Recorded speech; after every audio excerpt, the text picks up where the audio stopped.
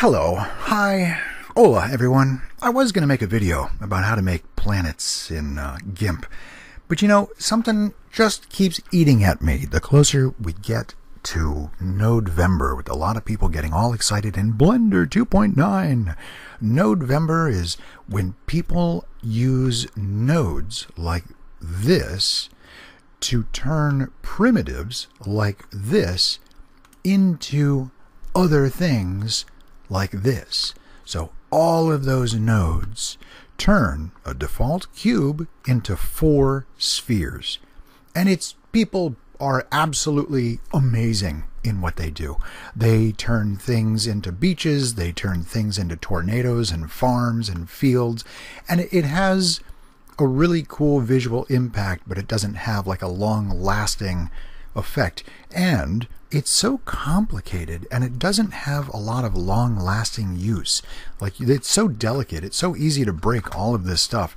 So really, what I wanted to do was say, out of all these things, what is the most important part about this trick? And the most important part about this trick are texture coordinates. This object has a checker texture. By default, the checker texture covers this default cube, which is 2 Blender units cubed.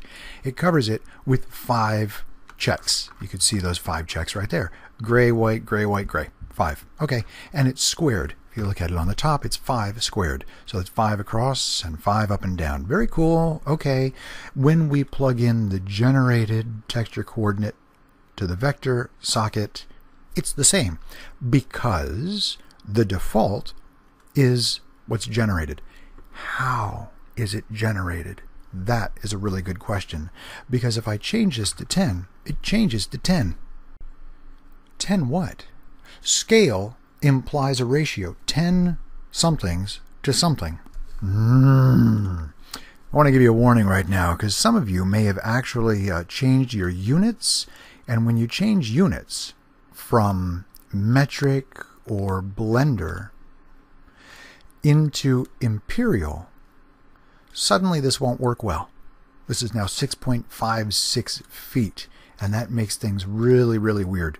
Blender units are assumed to be meters. 1 Blender unit is 1 meter. 1 Blender unit is a thicker gray line on the grid here. This is a top-down view. This is looking straight on. This is looking from the side. So 1 meter is 1 Blender unit. That's great. So when you see 2 cubed, you're looking at 2 Blender units cubed, or 2 meters. Most important of all, the scale. Once this scale departs from 1, you just have a hard time sharing whatever it is you've created as a procedural texture with your nodes. We said, what is the scale a ratio of? And I realize this is just not the most exciting discussion. So next chapter, I've just made this really gorgeous axes out of curve objects. So this represents, I hope you know, XYZ, but why is it RGB? Because look here in this top right corner, you'll see the makers of Blender and other 3D softwares, I assume, have cleverly tied X to red, Y to green, and Z to blue. So RGB and XYZ match each other. So I've parented these things to the representation of the Z-axis, and now I'm just happy in the shading tab for some weird reason. I don't know why. It's really cluttered too. Okay, this thing had a scale of 5. Now 5 what? This is where 5 is measured from. The bounding box of an object.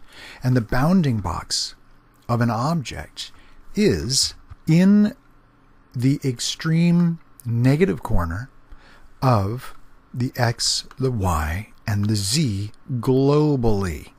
So every object has its bounding box beginning right here. So if I take that, hide it, and create a UV sphere that is a default shape, and apply that material, which is called material, and its checker texture 5, the bounding box is what dictates the 5.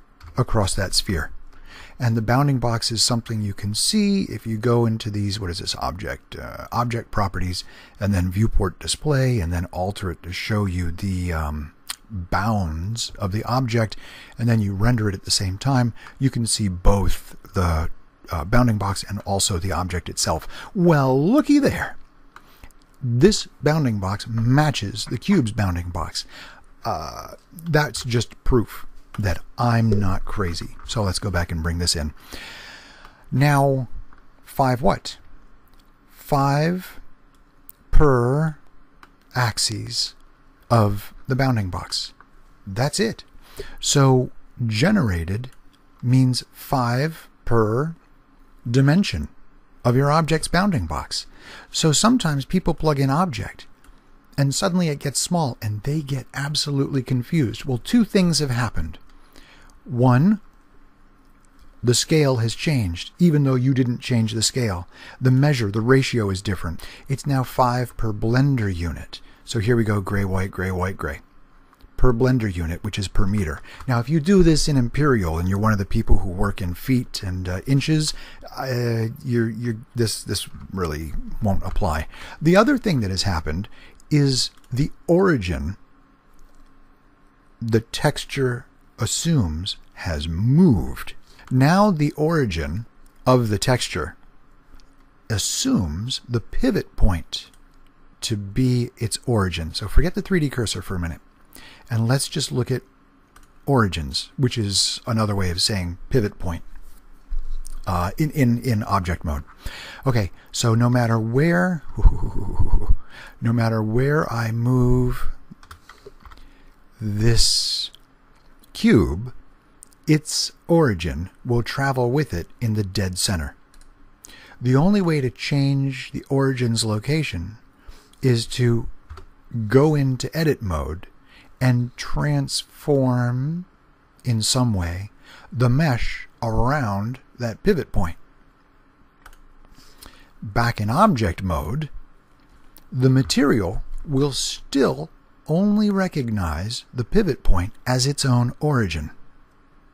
You can see that now the checker does not match the cube, whereas in generated, it still matches the cube because the bounding box traveled with the geometry. Didn't care about that pivot point. That pivot point could be a great distance outside of the mesh. There's the pivot point outside of the mesh. Back in object mode, the mesh and its texture snapped back. There it is. That texture is locked to the bounding box. So we would rather, oftentimes, attach the texture's origin to the origin of the object. Woo-wee! I know. But that's why it's smaller, is because now the scale is 5 per blender unit.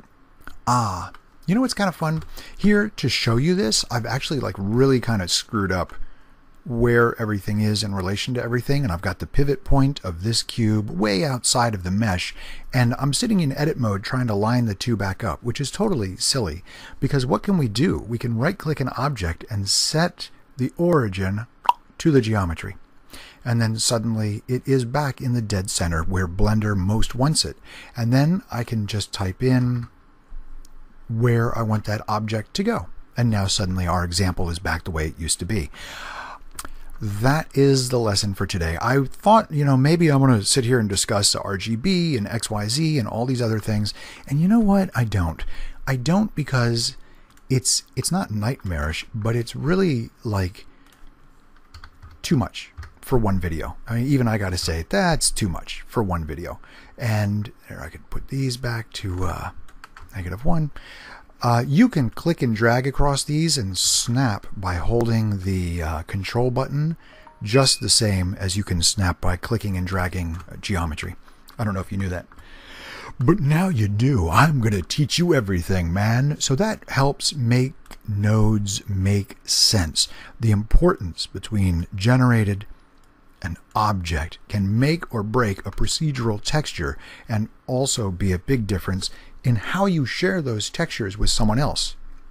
When we're looking at the object and we scale it down, we accidentally ruin the scale, which is supposed to be at 1.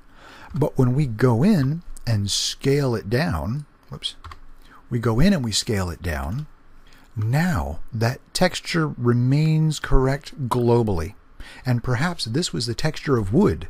So now instead of like weirdly small wood, which came from some dwarf tree that doesn't exist, it's actually the correct fibers of wood, but on a small piece that someone made.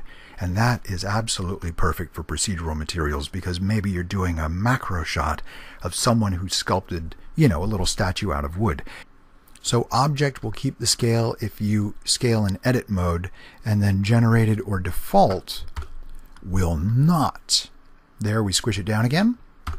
And when we go back into object mode, it fails, because even though it's small, it's looking at the scale of the object.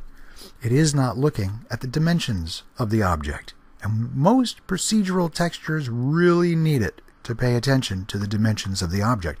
So remember that piece of wood. If these were fibers or grains of a piece of wood, and that piece of wood and the grains were correct at this size, we messed it up even by going into edit mode and scaling something down correctly, allowing its scale to remain at the correct value of 1.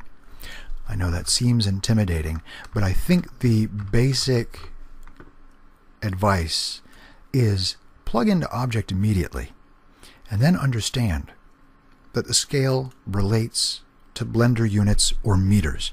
And when you make your procedural texture, if something is 1/10 of a meter in size, make it 1/10 of a meter in size. It's that easy. All right. I hope this helps some of you. I still struggle with a lot of procedural materials because it's a lot of fun. November is almost upon us. If you have questions about the way material nodes work or some of the sockets, drop me a line and I'll make a real concentrated video, which is just as casual as this one. Blend on, do well. I appreciate your subscriptions, your likes, and also the comments. I do take time to read and time to reply to most of them. Thanks so much for watching.